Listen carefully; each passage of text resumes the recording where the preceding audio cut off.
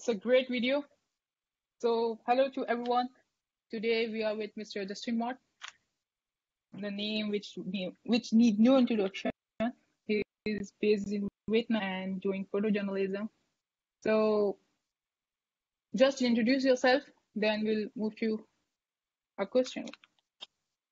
Sure. My name is Justin Mott. I'm a American photographer living in Vietnam. I'm 41 years old, soon to be 42. I've been living in Vietnam for over a decade. I run a production company called Mott Visuals, and we specialize in luxury hospitality, video, and commercial photography. And I have a background as a photojournalist for over a decade. I've shot over 100 assignments for the New York Times. I've worked for assignments for National Geographic, for Washington Post, New York Times, Time, Forbes, you name it. I've covered all sorts of different stories around this region, and I also work on personal projects in sort of wildlife photojournalism and conservation photography. So I do a bit of everything. That's good. That's good. So today my partner is Imran Mirza from Dubai. Imran bhai, introduce yourself. So yeah, I'm Imran from the UK, and I've moved over to Dubai. I've been living here just for a short while. Let's get into the questions. So you just mentioned that, Justin. Obviously, thank you so much for coming, and it's a great honor to actually have you here today. You said you're from the US and you've moved over to Asia. What was the initial thought process behind that? What was the reason behind that? I mean, you've been there for a decade, so obviously you love the place. Yeah, well, I started a little bit late in my career. I started in my late 20s studying photojournalism at San Francisco State University. I fell in love with sort of the idea of the career in photojournalism. Got really caught up in school. I love photographing different stories in San Francisco. And a year before I was about to graduate, I took a trip to Vietnam just to do a little bit of soul searching and a little bit of my own personal photography projects. And really, that was 2005, and I never really came back. I never finished college. I don't recommend that for people, but I had a year left in school. But I found myself enthralled with a lot of the stories here, with a lot of just taking my camera out and going for a walk. I was inspired. I went on all these little trips outside of. I was living in Hanoi for a little bit, but I traveled throughout the country. I fell in love with the people, fell in love with photographing here, and honestly, I might have gone back a few times after that, back and forth, but I never really.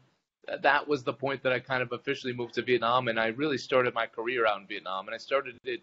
I really started with the New York Times, actually. Well, that's amazing. I mean, because you obviously had a really successful career, being where you are already. So you must have really felt some love and some passion to say, I really like this place. I want to settle down here and actually stay for a decade. It's a long time. I've tried doing it 2 years here in Dubai at the moment, and I'm kind of struggling just a wee bit. But I guess these are the struggles you face. How was it for you when you first initially went? I mean, did you already know it's going to work, or did you? Yes, yeah, I would say your struggle is normal. I went through the same process. The first few years are hard because you're building contacts, you're building content from that region, stories, a body of work, a portfolio, and so it is a struggle. But for me, it was, listen, I wasn't talented in school. I did okay. I did a workshop in Asia. I was probably the worst out of 10 people, and then a decade later, I'm probably the only one out of those 10 people. I think I am the only one out of 10 people who's a professional photographer. So it was more just about hard work. I told myself, listen, I love photography. I like everything about photography. Yes, I love journalism, but I'm going to make this a career. I'm going to make it happen. And it wasn't a matter of is it going to happen? I just knew it would. I didn't know at what level or what to expect, but I just decided I'm going to make this happen as a career, and I'm not going to give up until I can make a living off of it. And so Vietnam was a great place to start. There was a lot going on. The economy was developing quite a bit. It's a cheap country to live in, so it didn't cost a lot to get by for your daily expenses. So the interesting thing about Vietnam is it also allowed me to have a very diverse skill set in photography, because you have to do a little bit of everything here. If I was on a commercial shoot in the United States, I would probably be the photographer and that's it. But I found here quickly, it's changed a bit. But when I first started here, I had to be my own producer, my own assistant, my own creative director, my own art director, and my own representative of my own work. So I learned a lot very, very quickly here. And yeah, things just sort of steamrolled after that. My first few years was doing assignments. Again, like I said, with the New York Times, they're a big name, so that helped me. I leveraged that work, or at least I used that work to get my name out there, and I earned it. I did enough stories where I felt like, okay, I can promote myself as, a photographer that does work for the New York Times, because I wasn't just doing work in Vietnam for them. I was going to Australia, I was going to Indonesia, Malaysia, Laos, Thailand, all over the place. So, once I had that really opened up a lot of doors for me, not just editorially, but in commercial photography as well. So yeah, obviously you have these big names and big brands under your belt, so they've obviously helped you excel and really accelerate. It's a massive bonus as to what anyone would probably have moving to a new location. So you just mentioned where you were doing all the production and styling, and basically you wore many hats as you started off. Was that challenging, or what's the main reason? Was it because perhaps there weren't many people able to do that for you, or was it you felt more comfortable doing it yourself? No, it was budgets and it was expectations. If you go on a shoot in the United States, if I worked with my agency that I worked with there, they would let's say, for example, if I ran a shoot through my agency in New York, and I said, okay, someone came to me, but I'll let my agency handle it, we would always lose the bid, because they would bid for production assistant, they would bill for everything, and while that's great, it's not realistic out here, and that's the American market, and the Asian market at that time wasn't ready for that. So I realized, okay, I have to do these jobs myself. I have to learn how to be able to do everything myself. And we've grown since then to a big staff now, but it took time. So it was more out of just necessity. I said, okay, if you can't do this, we'll find someone else who can. And if you can't do it for this price, we'll find someone else who can. So I had to find that sweet spot, and everything was the Wild West for me. I had to learn, okay, what's the pricing? What can I bill for? What can I not bill for, but maybe put my day rate a little bit higher, or maybe I'm going to show up and they're not going to, they say they're going to have an art director, but I'm going to have to do everything. And that's kind of what happened in the beginning for many years. That really sounds So I learned also how to commercialize meditation. Yeah, and you have to, in a non-condescending way, you have to sort of educate the market too. For me, I had to say, listen, for this level of shoot and for your expectation, this is what I need. I would need, if you don't have a budget for me to provide this, this is what I need you to provide. And, I think a lot of people will get defensive photographers trying to mind about it. And I always would try to, at least have a conversation or dialogue about it so that people would understand what's expected. Because a lot of times people aren't being mean. They just don't know. Most of the time people, it's their first photo shoot or their first big budget photo shoot. So you just have to have a conversation. I think a lot of photographers make that mistake of actually, getting turned off right away and saying, listen, I'm overvalued. Sure, we can have that conversation amongst each other, but I don't like to have it with clients and scare them away either, because a lot of times it's a learning process for them too. It is. You made a very, very good point there. This is something that I always try to tell clients as well, and other photographers actually in the UK as well, where they have this fear that how do I bill them, and billing them, or they also get scared when I bill them too much. You go, well, you have to define or explain, because like you just said there really, really, really well, the client or the customer doesn't always know what's included or how it actually works. All they know is that they want a finished product, which is an image of whatever the product is. They don't actually know that there's so much behind it. So I used to do a lot of food photography and product photography, and for the chain of restaurants. And with the food photography at the start, I was able to do a lot myself because I was learning. Hence, it helped me keep my price low. But then as I grew a really good rapport with them, it helped me to say, guys, do you want to try something different and make it a little bit better? Since you're opening a new branch, let's try to do something different in terms of your photography, but not the style itself. Just Sure. up it up a bit. And they were like, yeah, but how can we do that? I go, look, I know a stylist. We can try to get the person in. And then it was trying to explain to them what a food stylist is, because when you try to tell somebody a food stylist, they don't seem to get. They go, how do you dress food? Right. You just pour in the food. They go, well, no, not really. You have to dress it up in a certain way. So these are the sort of things. It's the same with hotels as well. It's the same. So we, for hotels, we run into the same process. We have pre-openings, they're not open yet, and they need a big shoot. And I say, okay, well, who's going to bring the props, right? If we're going to do that, we need to bill you for that. And you don't need to be.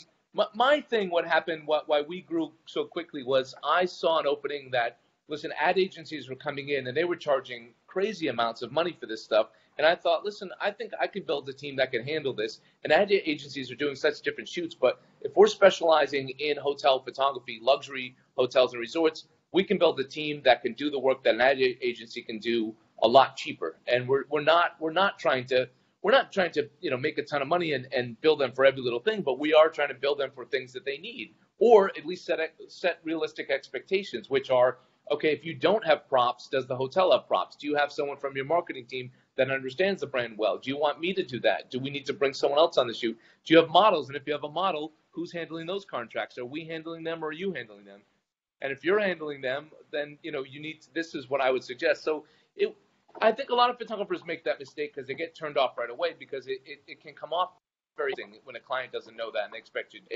I understand, I can sympathize with being insulted, but at the same time, you're not going to get anywhere if you react sort of, brashly. So you have to have an open conversation with them. I found too, like right away with clients, like when I talk about budget, people get uncomfortable. But you know what? That weeds out clients that don't have the budget for us, and maybe I can point them in the right direction, and no one has to be insulted. No one has to waste time, because building a big quote for a big shoot takes a lot of time and a lot of effort. So, that it's just having a conversation, not being afraid of money, not being afraid to just be open and transparent. And, it gets you pretty far, because you weed out the ones that have, stumbled upon you incorrectly. And then you also weed that out with your marketing and with your work as well. It just takes time.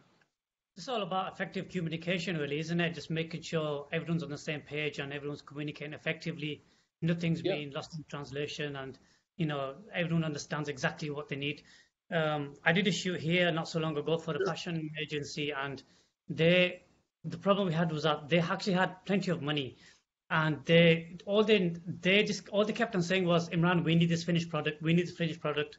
That's all there was, and there was nobody else on their team. It was literally one person who's like, just give me all this. I go, okay, how are we doing this for the models? And, I tried to really break it down like I normally would, just exactly how you just said.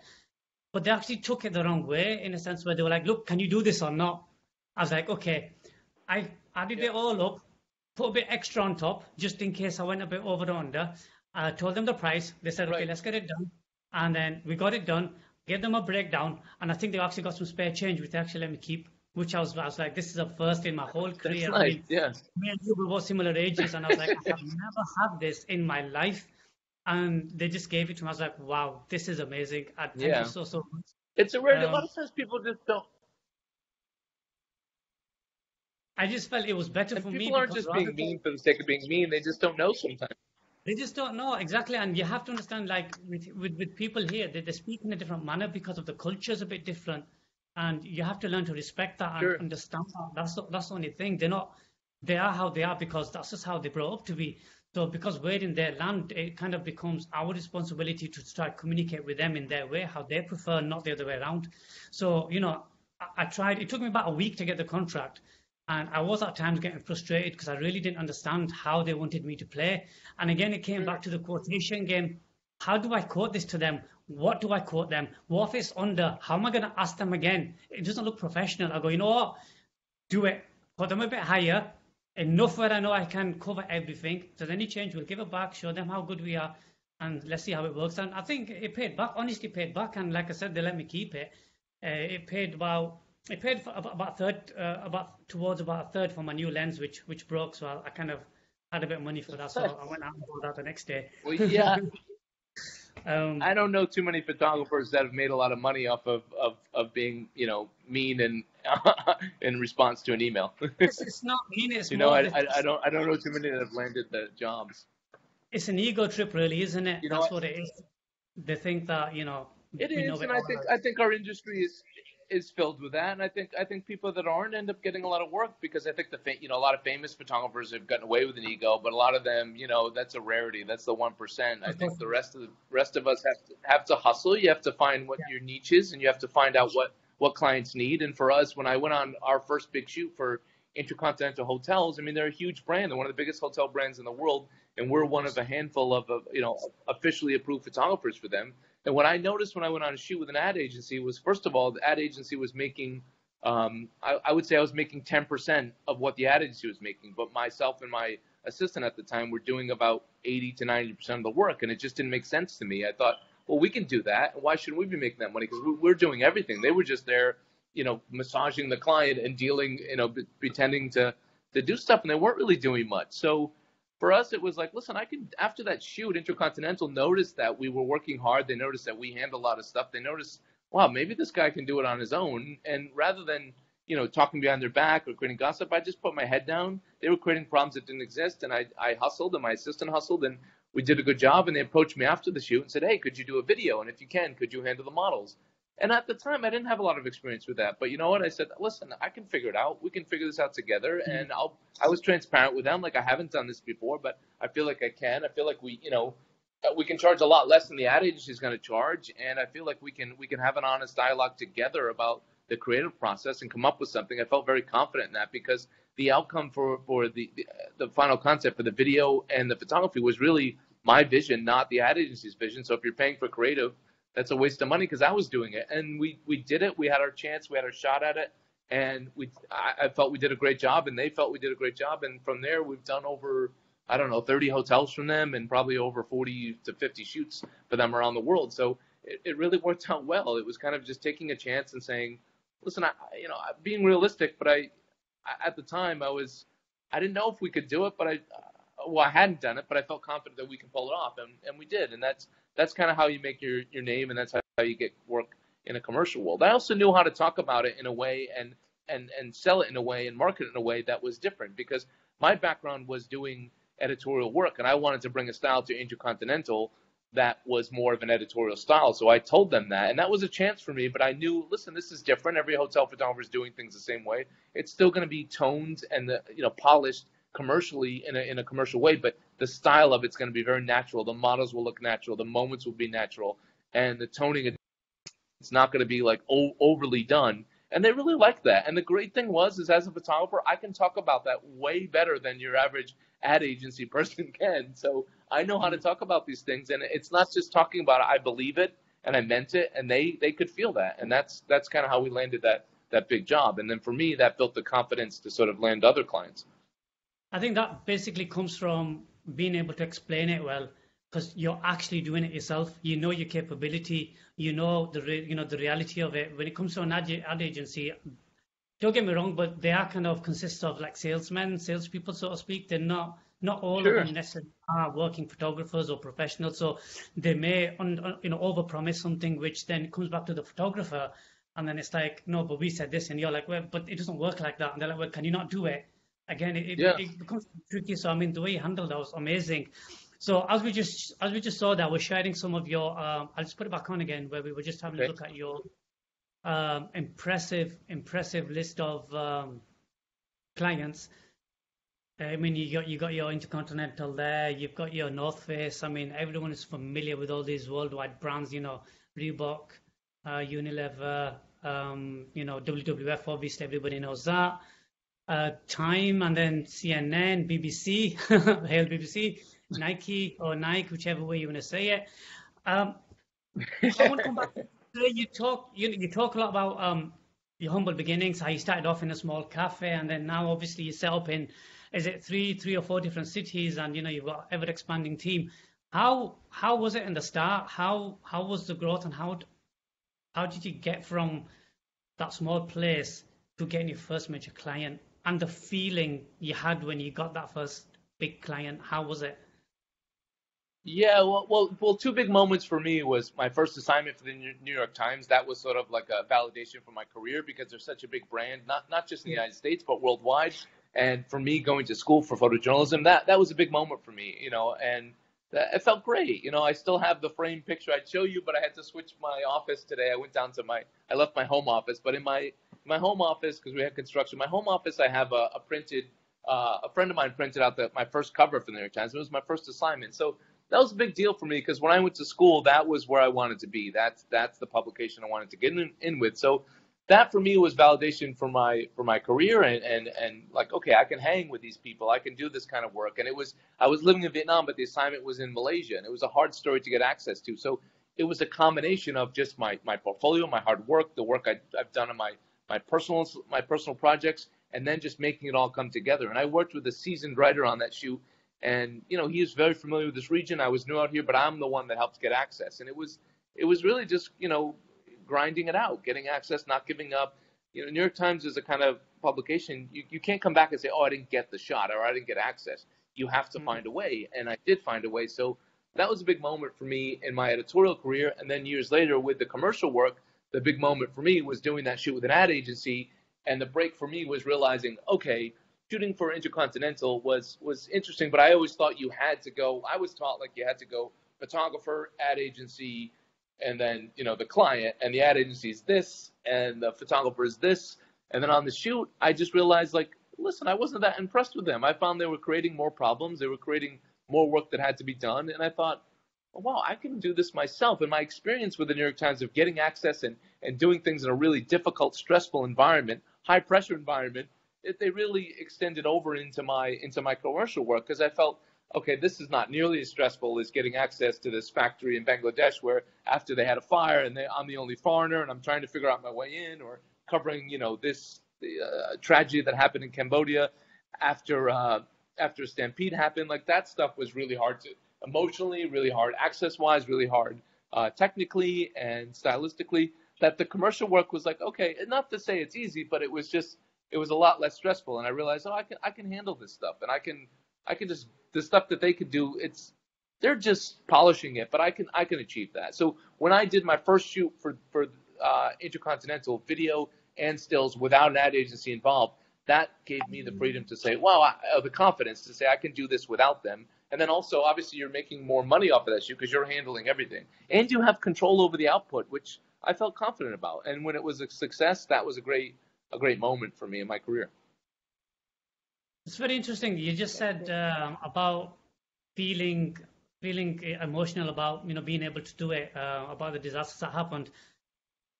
I'm going to just ask you, I mean, it might seem like a weird question, but what do you mean by the emotional side of it? Are you talking about emotionally being able to do the actual job in itself, or is it just an impact it had on you personally, not necessarily related to the photography side of things?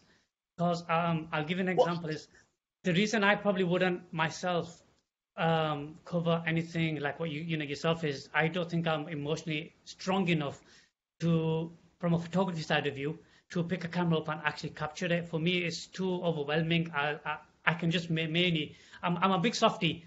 You know, I see distress. Personally, honestly, I start crying. It gets to me, and never mind trying. You know, I'll be thinking of figuring out ways of trying to help the situation rather than trying to reach out for my camera and trying to document it. And I mean, a famous one is, I forgot the photographer who actually committed suicide when he had the vulture and the child. And sure, yeah, I know what you're talking about. Sure. I forgot his name. Yeah. I mean, again, he decided, and then later on, you know, he couldn't live with his action, and I can see it's really, really, really strong. The emotion is so strong. How do you overcome that? How do you manage and say, I'm going to do this? Do you have to kind of like block it out or put a different hat on? Yeah, well, first of all, I think it's a misconception that people say, like, oh, you can't be a human in those situations. You have to be a purist. I think photographers like to embellish on that. I think they like to give themselves an excuse or say they have to do that. I mean, I'm a human. If I was in a situation where I could help someone and get the picture, I'm going to help someone. You know, I even something as simple as, you know, we can get into that later about my personal project. I flew from Vietnam to Suriname in South America, halfway around the world on my own money to photograph a lady that takes care of sloths. And it wasn't life or death, but she needed me to help her take the sloth and capture, like, rescue the sloth from the tree. And she needed my assistance. And I flew all the way there with not even knowing if I'd even get to see a sloth, because her rescues happen once or twice a week. And I was there for a week. So, you know, even those situations, it's okay to be a person. It's okay to you know, maybe get the shot and then also help someone. If it's life or death, I'm going to help someone. Emotionally, yes, of course, it's hard to deal with, you know, tragedy. For me, I can compartmentalize it. I don't know if that's a good thing or bad thing, but you never hide from it. You always see those images. So you're always looking, any photographer is looking through their portfolio. They're looking at their website. They're going back to their work constantly, or any good photographer is. You're checking out your work. So it stays with you. It lives with you. And, you know, it doesn't, but that's kind of what we signed up for when you do that kind of work. That's part of it. But, you know, I do a mix of things. I think for a while it was emotionally difficult for me. I think when I covered tragedy, I didn't cover crazy stuff. I didn't cover war. I covered some. I've photographed death before. It's, you know, it's hard to be there. It's hard to find what's right. It's hard to decide if you're doing the right thing in the situation. You have to trust your gut and trust your instinct, and, you know, follow your moral compass. And I've always felt that I have, and maybe I've missed a shot or two. I don't know, but I feel good about the way I covered different things. And to your point, some of the stuff that's hard for me, and to transition it later into my other work, is the hard part for me is, of course, I love humans and I would help humans, but I have a hard time watching animals. I always feel so helpless, if I can't help them. So that led to me doing my personal project, because I sort of hid from that stuff for a long time. Even stories about animals I wouldn't take on, because I always felt like I would get sad and I would get angry. Those two emotions aren't, and I don't know if I could have been a good journalist in those situations, because I wouldn't, bear bile farms in Vietnam or rhino dealer. I've done stuff like that. I've photographed mafia dealers that sell rhino horn and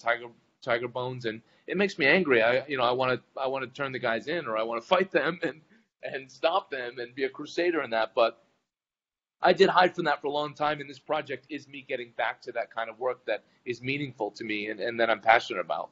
And so that's kind of what led for me to start my project, Kindred Guardians, because I felt, okay, I've hid from this too much. I'm emotional about animals. Instead of hiding from that, why don't I harness that and put it into something I care about and love, which is photography and storytelling and animal welfare. I think nearly everything of what you've just said there sums it up in that one picture there so beautifully. That is so powerful and so amazing. I mean, you can see on the screen that I'm sharing. I think you can see it, right? Yeah, thank you for saying that. That is just phenomenal. I'm telling you, wow. I'm lost for words. Thank you. Seriously, I'm lost for words on that. That is, how can you? This is great. This is amazing, Justin. It seriously is. I mean, obviously, I'm not saying the rest aren't, but everything everything you talked about, the love and the passion and how you're using that, and I think what you've done is you managed to harness all that and then bring it out in the camera to show that's how it's been channeled out in that kind of way, which is something, it's kind of difficult because, again, for me, so I wouldn't be able to, but you've done it so well there. This is obviously your personal website, which talks about your personal stuff, which we'll come back to in a second, because that is just something in itself. I mean, that probably deserves its own session, actually.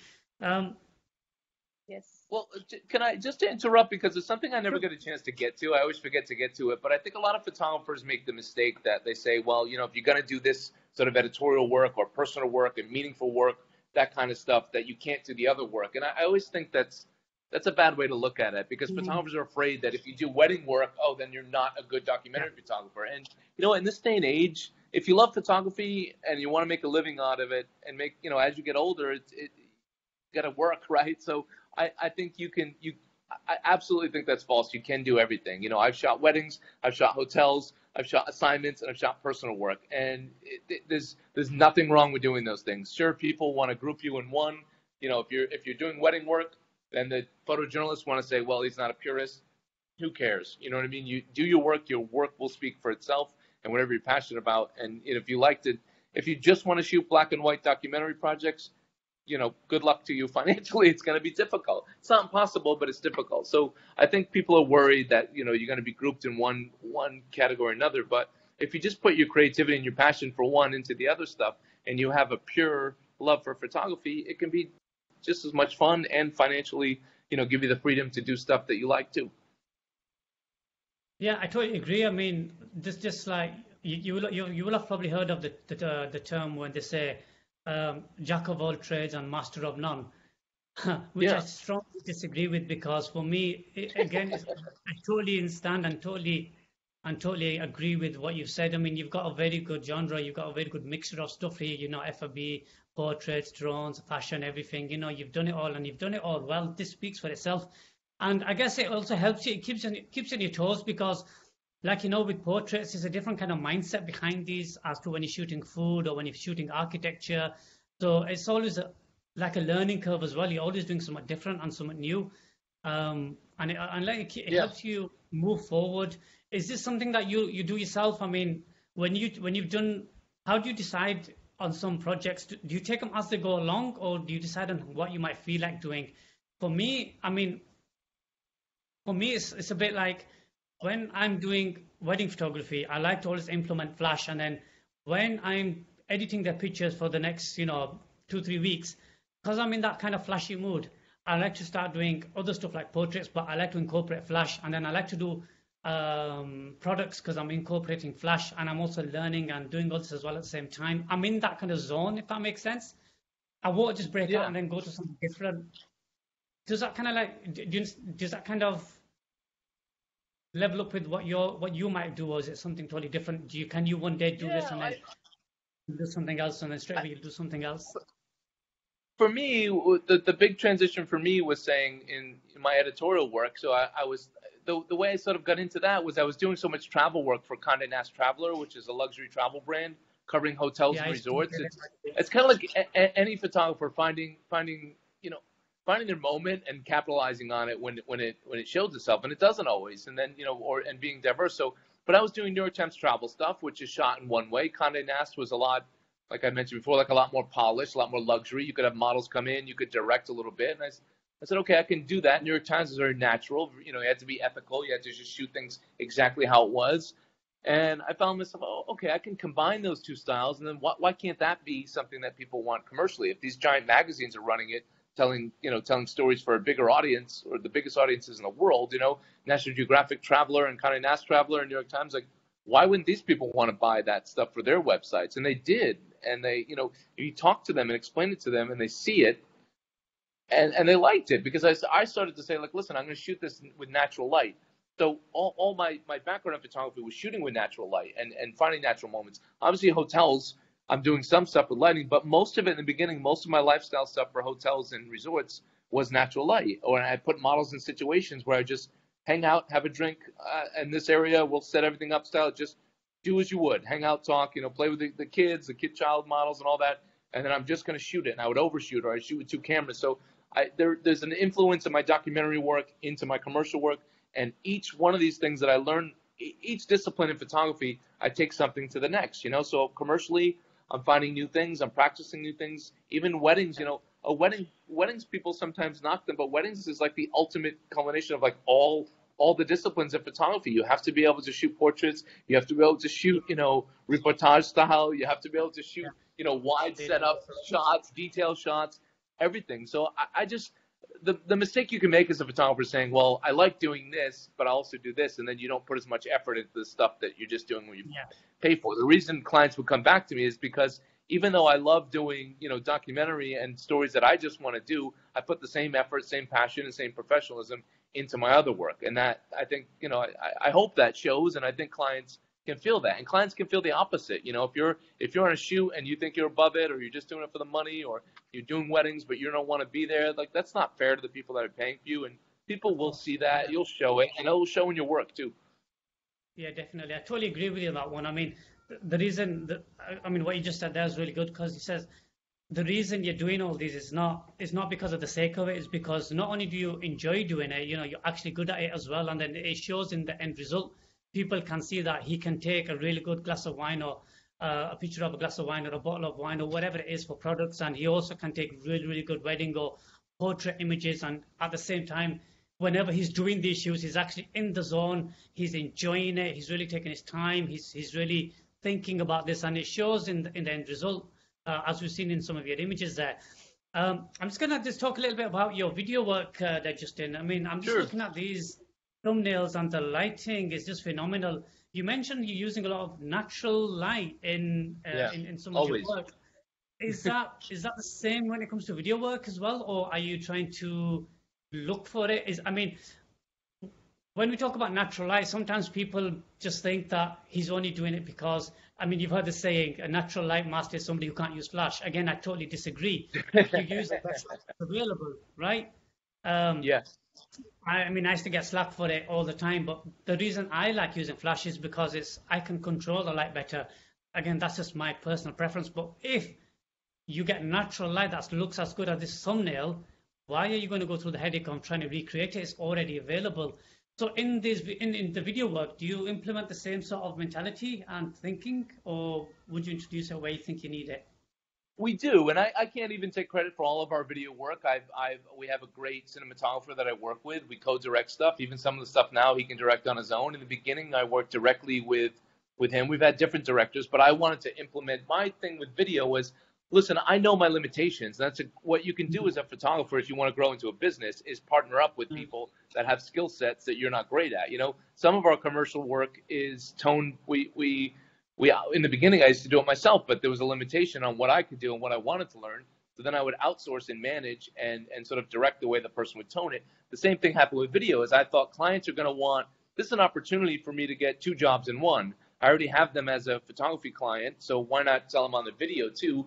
And so in the beginning, I did shoot a lot of video, but then I started to say, okay, listen, we can keep that same style, the way I want to shoot with natural light. And then I'm not so egotistical in that way. I worked with a great director and like I said, a great cinematographer. I said, also put your stamp on it too. So you'll see our video matches my photography in a lot of ways because we did a ton of shoots of just photography in the beginning for a lot of these resorts. But then I worked with someone who knew video well and edited it well, and I would oversee how they would shoot, and I wanted them to match some of my shots. And sometimes we can double up, and it's an advantage because I might have 4 days on the stills part of the shoot, and then we do 4 days in the video. But I've already got these shots in my mind that I could tell to this person, and so we wanted that style to match, and it makes sense for a brand too, right? When you bring in a separate video team, the style could be different, not just the style of the cinematography, but the styling of the models and all that. So we use the same models, the same look, everything, and it's done with natural light. So I wouldn't hire a director or cinematographer that's not great with natural light. So I've always recruited people. We have a few we work with now, and I look for people that are great at shooting with natural light and that are okay and not so egotistical to implement my style. But I want them to put their stamp on it too. So it's worked out quite well for us. But yeah, natural light, I disagree. People say it's people that don't understand flash. It's just the way that I like to see things, and it's just the way that I like things to unfold. It's the same with my photography. I like natural light. Even my commercial work, it's weird for clients because I'm not bringing a lot of lights. I don't have a conceptualized shot in my mind already. And that does work well for some people. I'm not knocking that, but it just doesn't work well for me. And it presents a different style and look for our clients, which I think is hard to copy. I think it's a little bit easier to copy lights when you can sort of reverse engineer it. But for us, we're saying, okay, 5 o'clock, I love that light for a resort. I like that color. There's thought that goes into it. So we're up at 4:30. We're ready to shoot at 5:30. And we're getting 90% of our stuff in the first 2 hours of the day and the last 2 hours of the day. And that might seem cliche to some people to say, but really it works that way for us. We're getting all of our best stuff in that time. We explain that to the client thoroughly. We make them understand so everything is set and ready to go. And we build, we sort of build in a couple extra days to make sure that we get the light exactly how we want it so we can deliver the product that we feel good about. But yeah, it's all natural light. So each shoot's a lot. It's a lot different. It's a little bit harder for people to copy us, which is a big problem any market, any part of the world. That's what they do. It's true. I mean, I love what you said at the start, where you like to kind of get another team on board with videography or whatever. You're not one of those persons who says, "Oh, look, he's doing all of this. Why don't I try to do it all and get all the money or get all the benefit for it?" I think that's a common mistake a lot of people make. They try to be a true. I mean, those are probably the true jack of all trades, but they're not even that, because it's like, I can do some videography, but I'm going to pretend I can do it all because I'm going to take it all, and it's all me. And then again, it's just ego boost, really, isn't it? I mean, looking at these, sorry to interrupt, but it is still our team. I don't hire a separate team. Our team does produce the entire video. No, I like to work with fellow creators too. Yeah. So the best photographer is doing the photography, the best videographer is doing the videography, and the best guy, you're maximizing the benefits of what these people can do, and you work better that way as a team as well. Just let them carry on doing what they're doing, and you all got the same hat on, you're all working off the same page, so it makes so much more sense, and it's the best way of doing it. I mean, you can see how everything flows very similar in all of these videos. You've got the same kind of style behind them, the way they've been shot, the way the editing is, the way the grading is. It's all very, very similar. You can tell it's been done by the same team, which is really, really good. And you're right. It's not for ego. It's the reason I want to do that. The reason I want them to mimic my style for the photography for these resorts is because we have actually had a say in the brand styling for Intercontinental, for the look and feel that we're doing. So I've helped sort of create that, and so I've helped create it for photography. Why not? It works well for their brand to have it sort of extend over into their video work as well. So they love it, and it lands us. Most of our shoots these days are dual shoots. We are doing stills and we're doing video. It's like 90% of our shoots are like that these days. So they're getting the full package, so to speak. They're not having to shop around and mess about. So you manage to tell that to the client that, we Yeah, can offer same you this models and and everything gets better. Even we have a nice advantage is if the director I work with now, I have so much trust in him that he can set up the shot or we can set up together, and then we can even double up because say we did stills on a Tuesday and the light was so. Again, a lot of our stuff is really dependent on light, so we plan time, we plan time of the year, we look at all that stuff, but everything's been set up nice. But say for the stills part, it didn't go that well. I have another opportunity if we're doing a similar scene by the pool or by the beach or a destination shot when we also do photography. So we have a great advantage in that too. So I'm also there and I can, and I don't mind hustling, even though that day I might not be being paid for as a photographer. It's still my business and I still am, proud of that and want to deliver something good to the client. So I'll shoot on that day and that's how we get, nice images for the clients. And that's the thing. I like to hustle to get good images and I'll keep working. And if it wasn't done well one day, I'll reshoot it the next day. I think that's a very good way of looking at things. It shows you have such a kind heart and you have the right intentions. You want to, you want to give the customer, the client, more than what they ask for, under promise, over deliver. And it's a really good concept to have because that's, it shows your honesty. It shows how much it means to yourself as well. Like you just said, there might be days where, you're not getting paid, but that's not how you're looking at it. You're looking at it, it's still my company, it's still your reputation. So you have to be able to deliver the project. Yeah.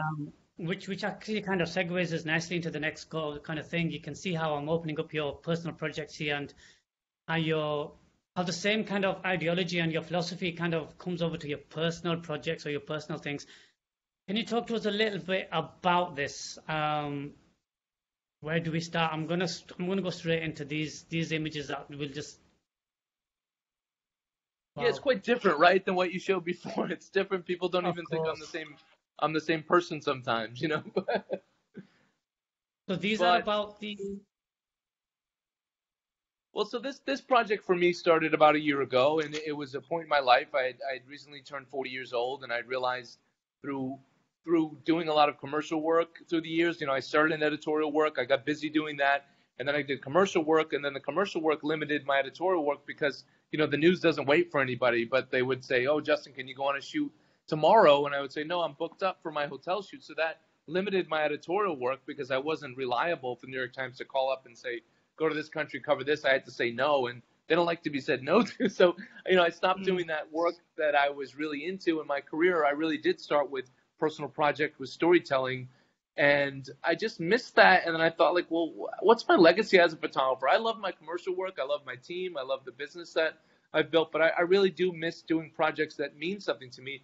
I also haven't had, in my commercial work, I don't have time to experiment. I don't have time to grow. Of course, I'd aim to get better on every shoot, but I don't really have time to play around anymore and to reinvent myself as a photographer. And one of the biggest fears I have is being complacent and being boring and being predictable. So I just thought I need to start this project. What's something I'm passionate about? What's something that can make a difference, whatever that is, how big or how small? And I just realized, like, I love stories about.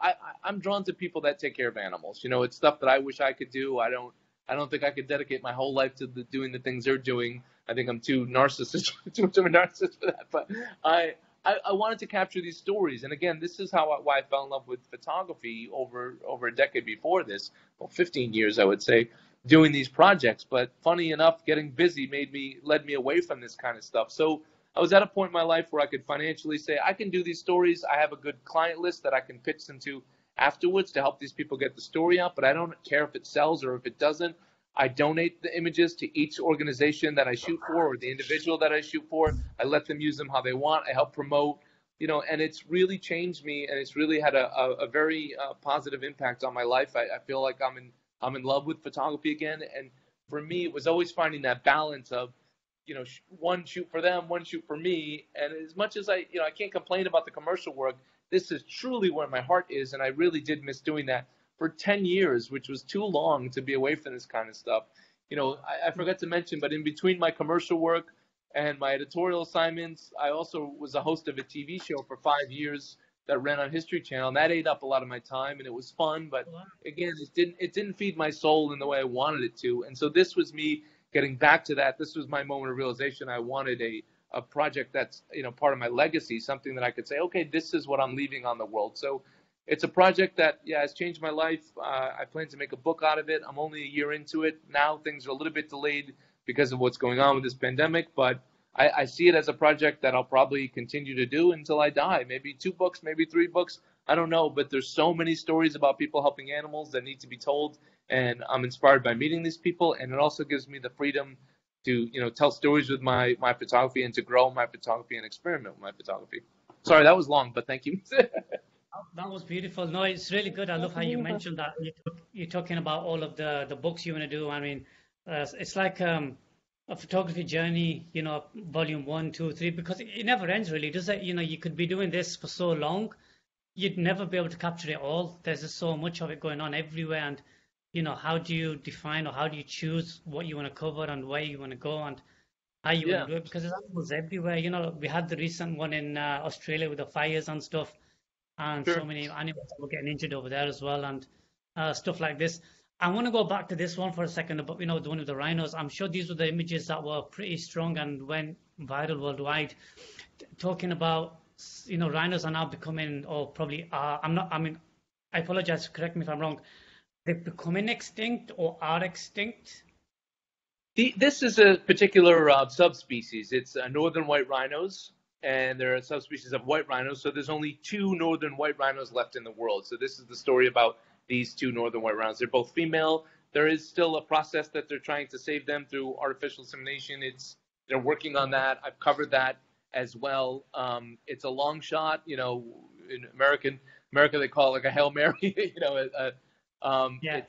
It's difficult. It won't be a pure breed of a northern white rhino, but yeah, it's a loss of habitat, and it's the consumption side, obviously for medicinal purposes, which to note, it doesn't actually have any medicinal purposes at all. It's hair and nails, keratin. So I've lived in Vietnam. I've covered the consumption side, and yeah, it's a sad story, and it was quite a powerful moment for me to be there to see the 2 rhinos, and it was kind of a crappy moment, thinking about humanity and what we've done, and then also to see the rangers that risked their lives to take care of not just these northern white rhinos, but all of the animals at the conservation to protect them from poachers. A couple of the guys that you've shown in these pictures, one of them actually he killed 3 poachers who fired upon him and his security detail. I mean, they're the rangers. They fired upon them and they killed 3 of these guys. And this is the kind of stuff that happens, not this is in Kenya, but it happens all throughout Africa. It happens in other parts of the world. And I wanted to sort of humanize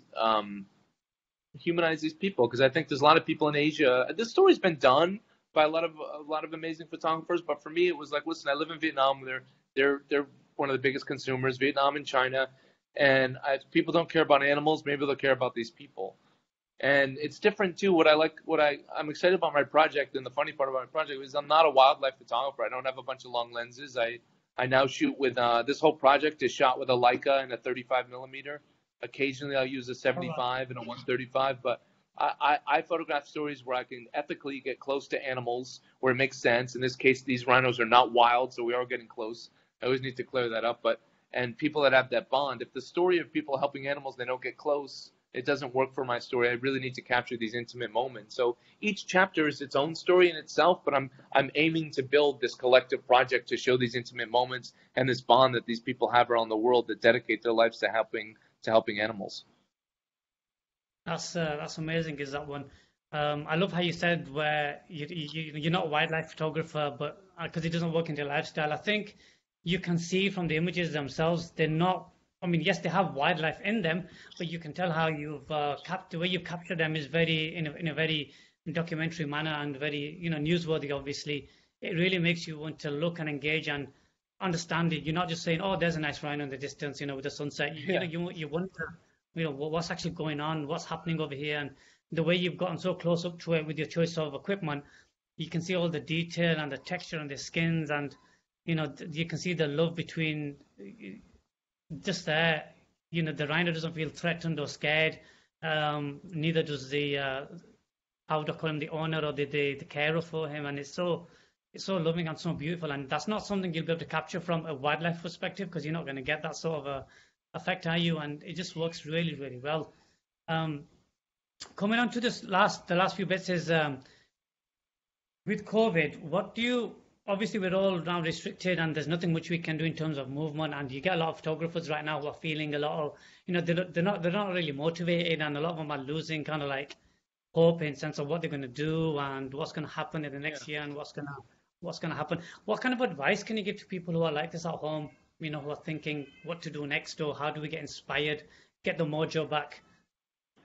Yeah, it's a great question, and I feel the struggle, and I've gone through it too. But I think any photographer goes through that in their career, especially early on when things aren't as busy. You have to know how to fill that downtime, and you have to figure out how to, that's where you build the infrastructure of your business. That's where you pay attention to, your marketing with your website edit, things like that. But I would say, during these times, the best advice I could give is, first get organized, get everything on the back end of your business organized, treat yourself like a business. A lot of photographers that even if you just do documentary work, you have to make money, you have to sell prints, or you have to understand your rate. So have a system for that, understand a system for that. Now is a great time for any photographer that complains about, if they didn't know how to use lighting and they want to learn how to use lighting. Now's the time to do it with YouTube.